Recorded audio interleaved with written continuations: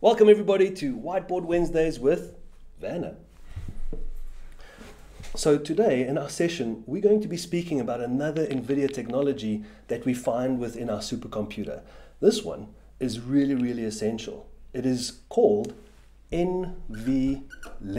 It's also got an associate technology called NVSwitch. Now, as you know, we've got up to 8 GPUs within our DGX. What the NVLink does is it allows us to interconnect all of our GPUs together. And we also use the NVSwitch to interconnect up to 16 of our A100 GPUs together. That gives us a total of 10 petaflops of compute power. With the 5, we have obviously 5 petaflops of compute power. So these are A100 GPUs that we interconnect here. Now, the NVLink has a similar function to what we find on a normal PCIe board, but it does what a PCIe does 10 times faster. This really allows us to do an exceptional amount of processing and scale all of our workloads across the GPUs that we find within the DGX. So the NVSwitch comes in when we want to bring all 16 together. We build our switch over here, and that allows us to effectively put a total of 16 GPU cards together. This gives us an exceptional world-class performance when it comes to parallel processing within the DGX.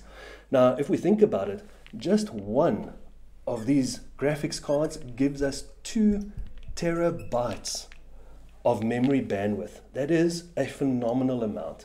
We can effectively process 82 4K videos within one GPU per second. And we can bring 8 of these together within a DGX. So the NVLink really allows us to scale our workloads and make sure that we drive all of the value out of the GPUs that we've acquired. So with that, this is the final part of the technology that makes up our DGX supercompute platform.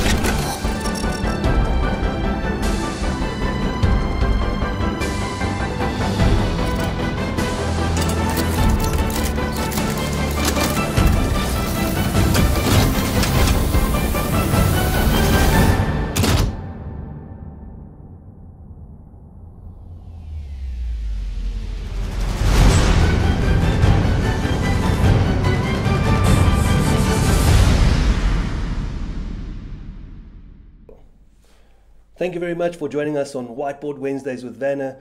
Please don't forget to like, share, and subscribe to our YouTube channel and leave a comment at the bottom.